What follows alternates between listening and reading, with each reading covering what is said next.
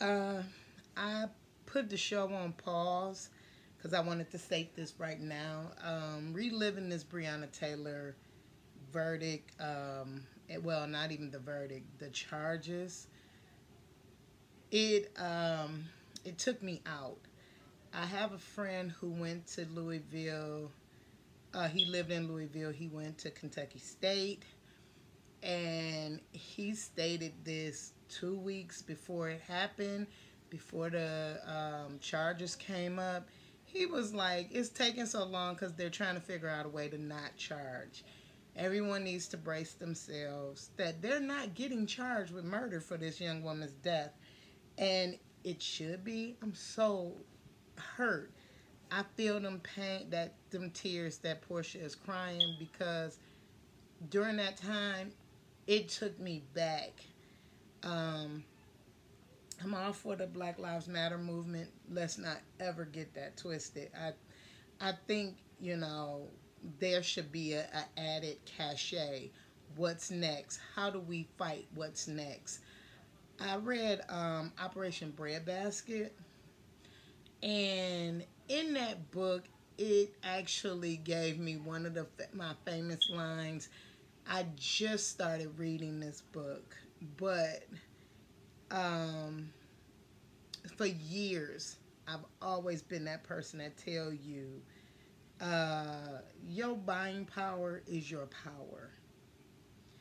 As black people, the Constitution stated we were only 1/5 of human being.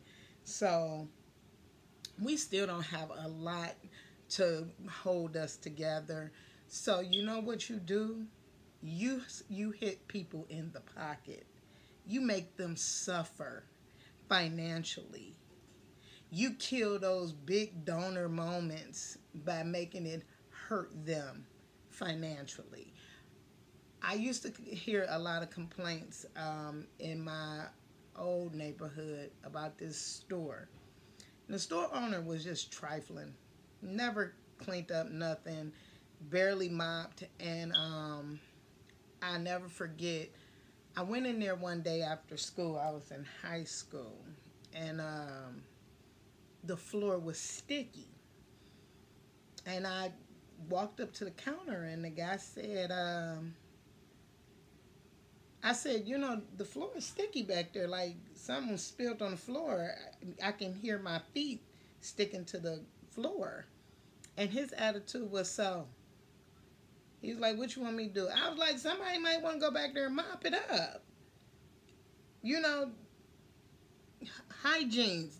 That's what creates bugs and roaches and rodents. And he looked at me like it was not a problem.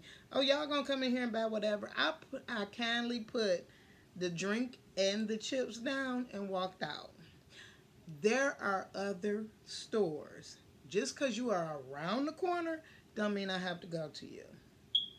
I used to always tell that to people all the time. Oh, there is 25 other stores in this neighborhood. Good luck, bruh. I got that. Listen, I will get on my bike and ride a mile to another store. Take it from those who the Montgomery bus boycott. Hey, they was walking miles in church shoes and suits and dresses just to prove your dollars need my behind. Okay? For you to make a dollar, you need me. And people need to start understanding that. Arguing with Louisville and Kentucky about they raggedy racist wars, y'all need to start hitting their behinds in the pocket. When the Kentucky Derby show back up, don't go down there. If you work for one of those organizations, by all means, go to work. But if I was y'all, if I was somebody black, the only way y'all getting some money is if I have to spend money. And that would be the park so I can go to work. I would not. I would make it so hard that they would never understand that you need me more than I need you. I used to get so upset when I would see people complaining about the littlest things. We're having issues now. Someone I know very well, there's a Detroit radio station that has very little reception in the first damn place. It's an AM station of all things. But they're talking about boycotting it because of some of the racial issues that's been handed down by the owner.